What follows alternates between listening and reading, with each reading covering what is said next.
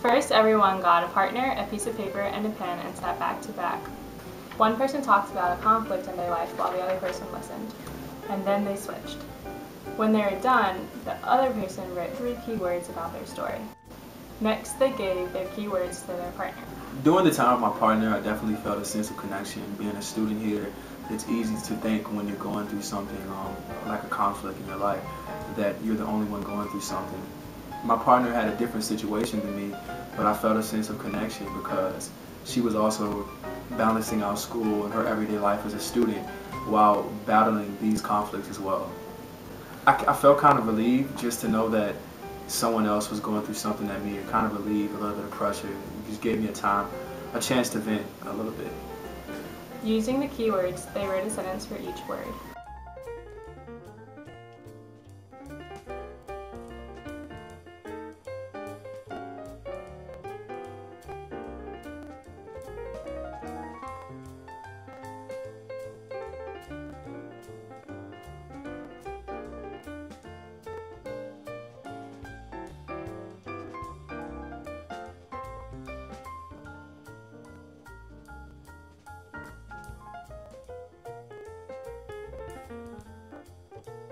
Finally, we got together and read the sentences aloud.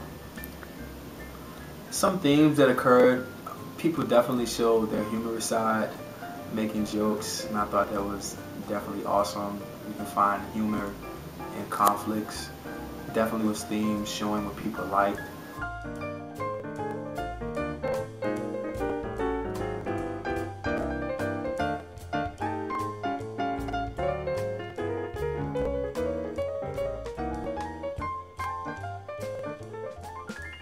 Relates to peace building and art for 2 reasons. For one, whenever you can create something that is called art, the creation of something is a process. The process of something being created is art. And it's related to peace because whenever you can come together and figure out a way to distract your mind from a conflict, to not necessarily solve a conflict, but bring peace to a conflict by venting, talking to a person about it, writing about it, and then coming together and basically making a poem in sequence.